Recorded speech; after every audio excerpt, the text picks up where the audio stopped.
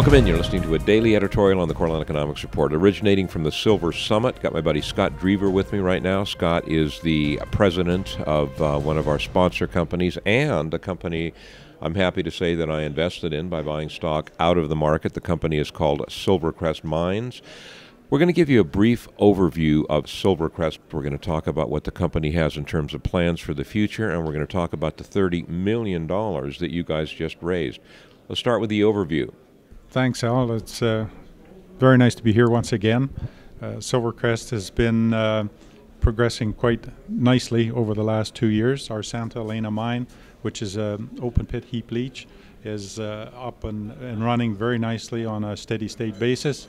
This year we'll produce about 35,000 ounces of gold and about 400, well, we've upped our numbers, so it's probably closer to 550,000 ounces of silver this year. In the first half, we had revenues of $35 million. We had cash flow of 22 cents a share, and we had earnings of 17 cents a share for the first half of this year. So the operational part of it is going extremely well. Our financial position is great. We have $38 million in the treasury, and as you said, we have just raised a $30 million bought deal that closes on Tuesday. So all in all, the financial and production areas are great.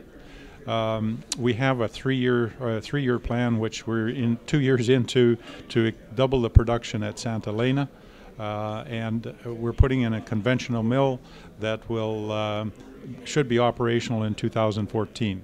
So that'll take our production up from just over 2 million ounces of silver equivalent to between 4 and 5 million ounces of silver equivalent, and that will give us, hopefully, the attendant cash flow and earnings to go with it.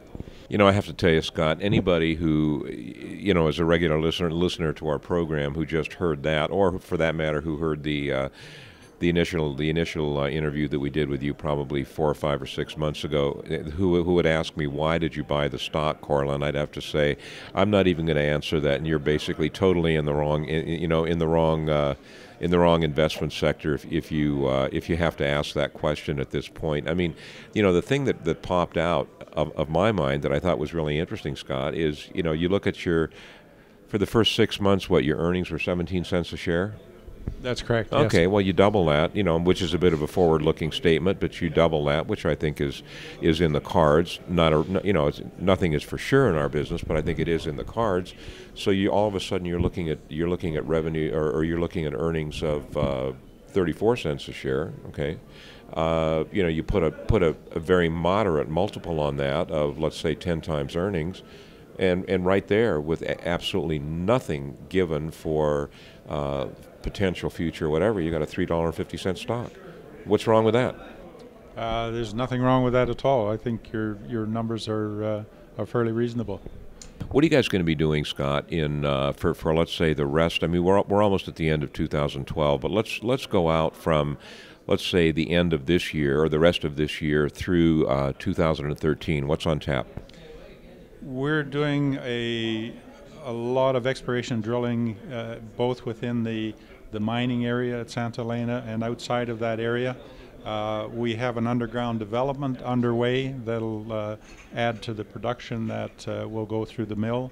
We start construction on that 3,000-ton mill probably next month. We'll be doing dirt work and concrete, and as I said, we're shooting to have that up and running by January of 2014.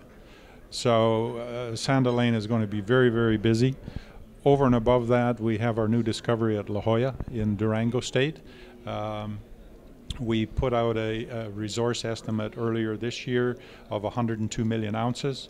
We've drilled another 70 holes, which will be included in a resource update probably before the end of the year, and that'll lead us into a PEA in 2013, which will define the parameters of that deposit. Our target there with this extra drilling was to double that resource. So that one is shaping up to be to what could be a huge development project as we go forward through 2013, 2014.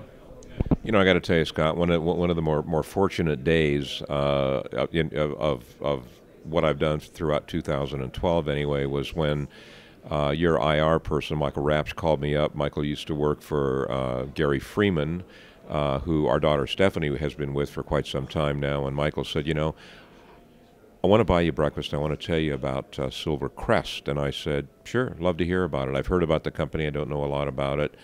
I owe him a big thank you. I owe him a dinner, to say the least. Okay, interest of full disclosure, ladies and gentlemen, this is not investment advice. Big Al is not a registered investment advisor. And also remember that I am a shareholder in this company, so you can't consider anything that I say to be arm's length, because it's not. I'm quite involved with this company, and I'm happy to say that I am. If you want more information, click on their banner on the website.